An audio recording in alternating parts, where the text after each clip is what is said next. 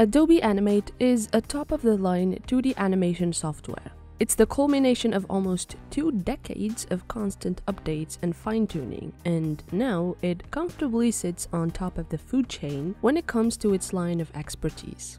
But has it always been the case, though? Here are a few things you probably didn't know about this juggernaut. Let's faceplant right into it. Number 1. It wasn't always an animation software.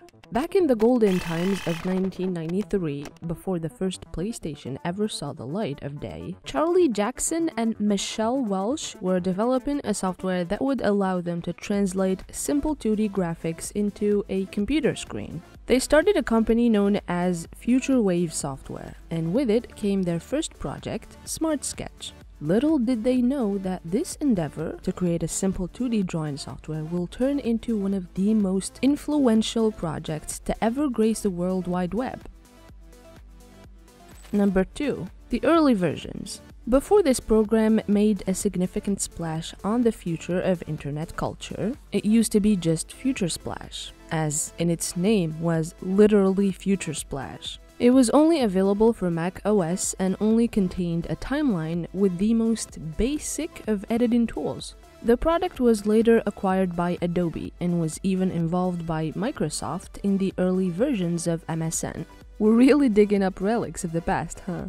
Anyways, the first public version wasn't released until 1996.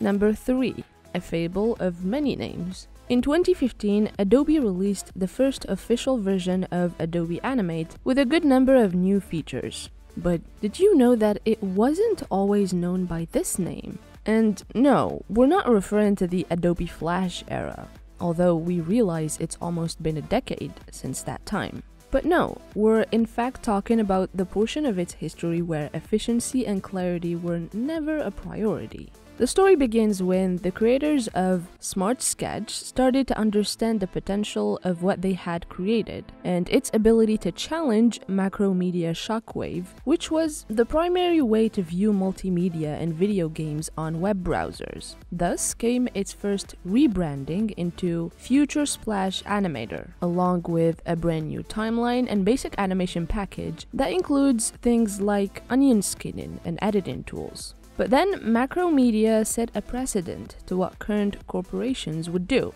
Yeah, Toon Boom, we're looking at you.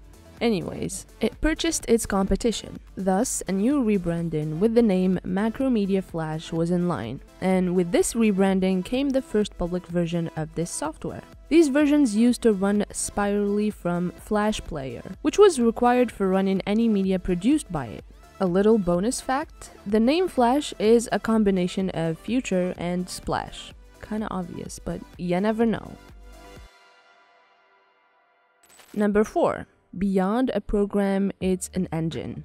This program didn't only stay in the animation niche, but was responsible for not only single-handedly launching an entire industry of independent internet animators, but also video game developers, starting its own unique genre of quote-unquote flash games. This massive boom gave birth to massive communities and websites, including but not limited to Newgrounds, which for a while was the go-to hub for hosting these creative minds, as well as franchise juggernauts from which we will name The Binding of Isaac, created by Edmund Macmillan. It saw its origin story begin as a flash game before becoming one of the most influential roguelike games, with multiple versions spanning several years, spin-off titles, and loads of fan-developed mods.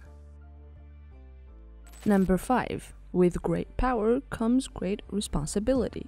Adobe Flash used to hold the monopoly over internet usage. 99% of all computers had Adobe Flash Player installed, and most website and simple indie games used to run on it. It held such a high market share that Steve Jobs ended up banning its usage on iOS. And that's only the beginning of the nightmare, as with this massive boom in popularity, cracks in its programming started to show. It was very exploitable and absolutely plagued with security issues, which forced many third-party web browsers to blacklist its plugins, since it didn't exactly improve the internet experience for their users.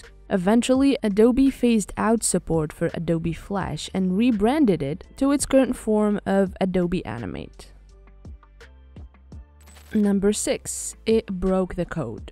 Let's talk about the time when this program broke code. And no, we're not talking about broken code as in exploitable programming. We already covered that part. We're actually referring to the Americans with Disabilities Act, which states, and we're not paraphrasing here, entities under the ADA are required to provide effective communication in all of their provided media, while keeping these forms of communications readily accessible. This became problematic when most visually impaired people who relied on a screen reader, braille display, or large text sizes and high contrast found it visually impossible to use websites that made excessive use of Flash. There were also many content creators who would use Flash as a way to gain extra clicks by limiting access to media displayed on their website and locking it behind extra steps.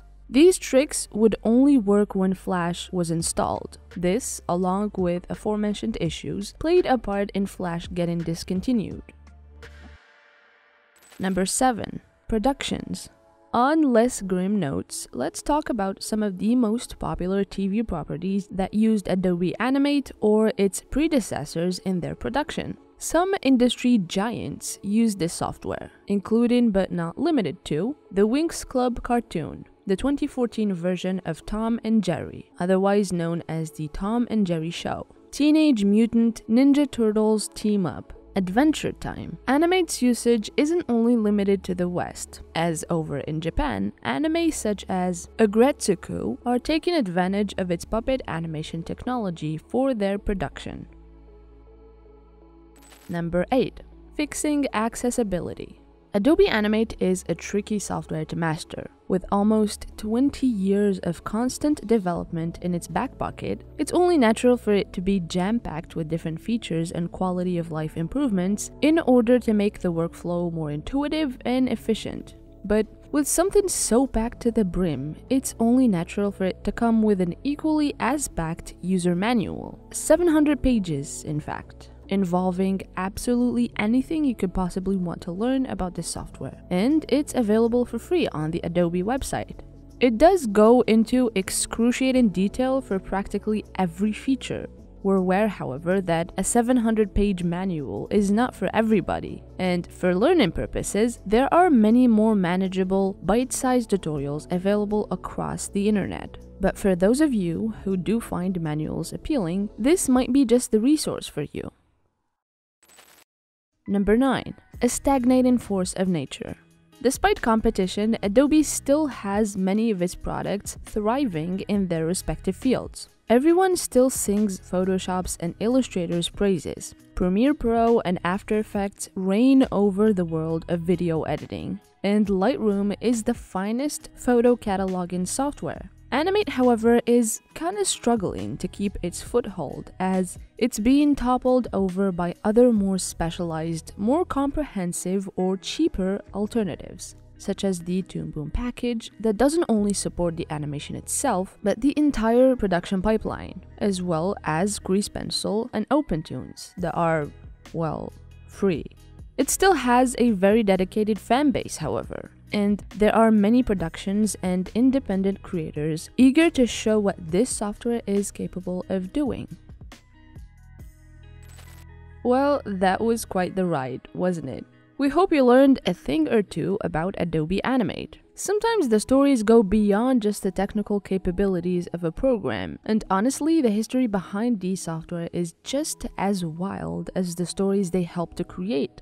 If you have any more facts you'd like to share with us, feel free to leave them in the comments below and perhaps we'll compile them into a sequel. Be sure to subscribe to not miss our future uploads, leave a like, and as always, thank you for watching and see you next time.